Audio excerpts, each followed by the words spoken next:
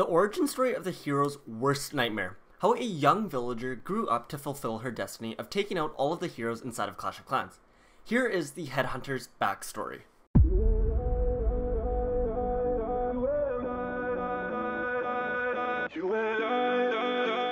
The story of the Headhunter begins a few months ago, back before the Headhunter grew her undying desire to target all of the Clash of Clans heroes. Back then, she was just a regular troop with two loving parents. Her father was a miner who worked for the village to mine gold, obviously, and her mother was just a regular villager. The father, who was the miner, worked very long hours in the mines, and his wife occasionally visited him to bring him lunch and just to say hi to him. Sometimes he would even bring his daughter along with him just so that they could see each other. So a few months ago, some big things started happening in the Clash of Clans village. The master builder had come over from the builder base island and had proposed plans to build a beautiful new landscape around the Clash of Clans base with new buildings, a sick new waterfall design, and also to upgrade the existing heroes into some sort of automated killing machines. Once the master builder's plans were accepted by the Clash of Clans chief, he began getting things going. He ordered the builders to start drafting out designs for buildings and then to start building them. And then he ordered a group of miners to begin digging the foundations of some other larger buildings. The miner of our story was assigned to work on this one site that was towards the bottom of the village. The miner was responsible for digging a massive hole in the ground so that they could support the buildings with a strong foundation. A few days went by and the miner had already dug a giant crater in the ground. And then one day the miner's wife decided to come visit the miner and bring their daughter along with them, and they all ate lunch together. They sat down at the edge of one of the mines and began eating the lunch. The daughter finished hers first and ran off to go explore the construction site while the mother and father continued to eat their lunch in peace.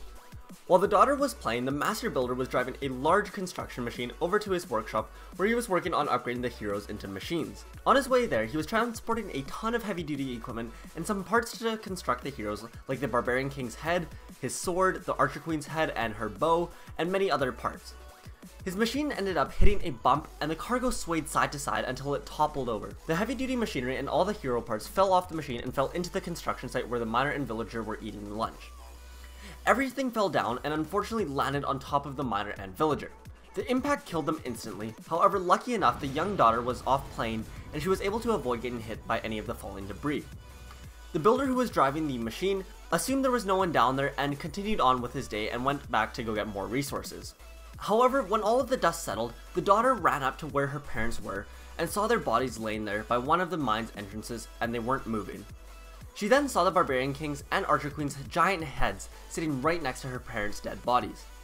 Right before running off, the daughter took one last long look at the Barbarian King and Archer Queen's face and vowed that they would pay for taking her parents away from her. The daughter then ran off and tried her best to carry on with her life without any parents. As the daughter grew up, she knew that there was no way she would ever be as powerful as the heroes, and so she began learning about potions and spells in hopes that those could help give her a slight advantage. She got so good with them that she ended up working as an apothecary as her daytime job. But when she wasn't working as an apothecary, she was out either scouting the heroes or strategizing how she would strike one day. While she was at work, she would also practice throwing these razor sharp cards that she would coat in a poison spell. She practiced so much that she could eventually throw them with razor sharp accuracy and hit a hero from a distance away.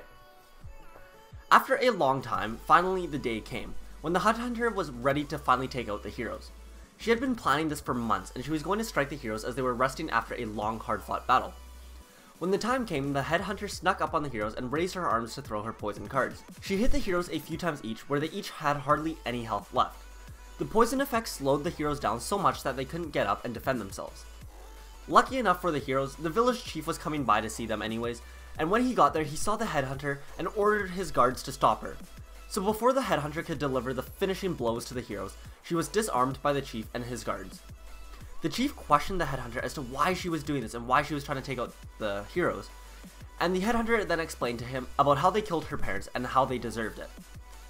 But rather than trying to explain to her that it wasn't actually the heroes who did this, he decided to instead channel the Headhunter's anger into helping his army. After seeing what she was single-handedly able to do to some of the most powerful heroes in all of the Clash lands, he figured that it'd be nice to have her on his side and that she could really benefit his army. He told her that it wasn't actually these heroes, and rather it was the heroes from other villages. He told her that he would be more than happy to guide her to the actual heroes who killed her parents. The Headhunter, who was fueled by anger, agreed to this and joined the king's army, where she will continue hunting enemy heroes until they are all finally rid of this world.